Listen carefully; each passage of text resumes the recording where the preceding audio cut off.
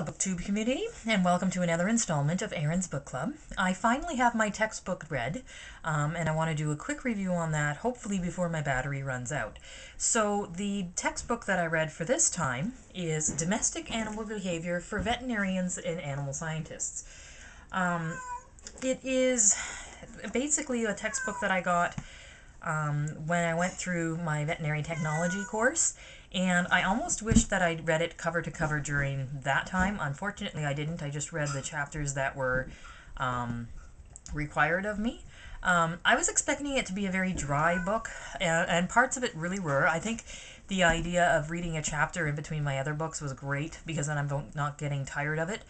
But the book in general was really well done. It's set up like a normal textbook. It had covered mostly everything from large animal to small animal, like cows, horses, pigs, sheep, goats, cats, and dogs are basically what they're talking about. Now, they did a lot more work on dogs than they did on cats, and I think it was done in the stage when cats were still kind of a mystery to the field. Cats still are kind of a mystery to the field, and so they didn't really have a lot to say learning-wise with cats. And some of their philosophies was still kind of out there. Like, one of the behavioralists said if your dog is digging holes in the yard, what you do is you fill that hole with water and you dunk your dog's head in it. Like, that works, right? But it was an interesting concept. It was an interesting view on things. And they do have some pictures as they're describing different things like animal play behavior and that kind of thing. So that was enjoyable.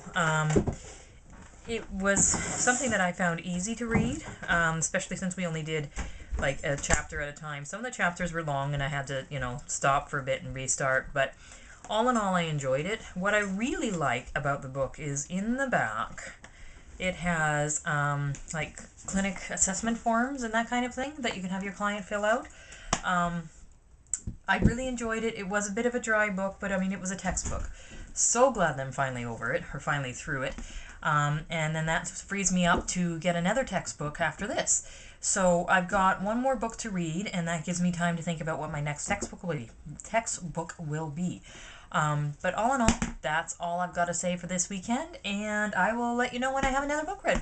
Thanks so much, guys, for listening to me rant.